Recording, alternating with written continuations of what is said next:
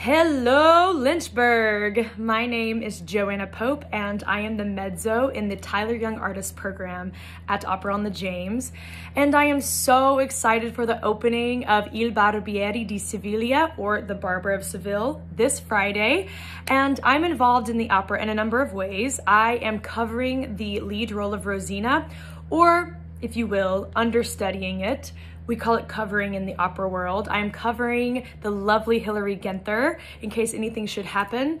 And I'm also a pants role in the men's chorus. And it's not something new for me. As a mezzo soprano, I sing plenty of pants roles in my repertoire, so it's something that I'm really looking forward to doing, getting back out on the stage to do.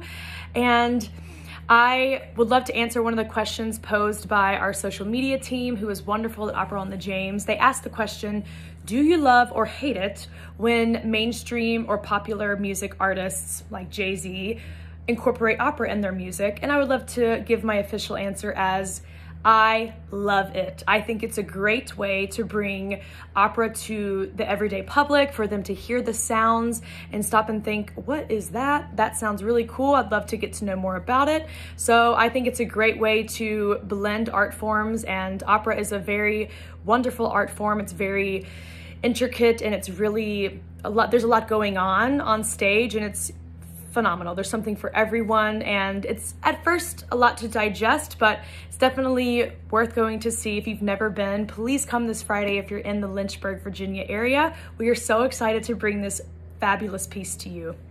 Ciao.